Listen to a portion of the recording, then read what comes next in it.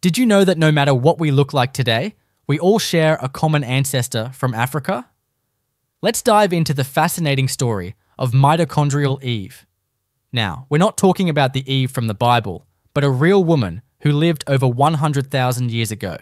Scientists call her Mitochondrial Eve because the genes we inherit from our mothers, our mitochondrial DNA, all trace back to her. Imagine a massive family tree. Every person alive today is part of it, and at the root is Mitochondrial Eve. This doesn't mean she was the only woman alive back then, but her lineage is the one that survived through all of us. Here's the amazing part. Whether you're black, white, Asian, or any ethnicity, your ancestry leads back to Africa, where humans first evolved. Thousands of years ago, our ancestors began migrating out of Africa, adapting to different climates.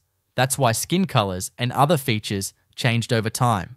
Lighter skin in areas with less sunlight, darker skin where it was needed for protection. So yes, in a way, we all come from one woman, Mitochondrial Eve, and share the same African roots, no matter where we live today or what we look like.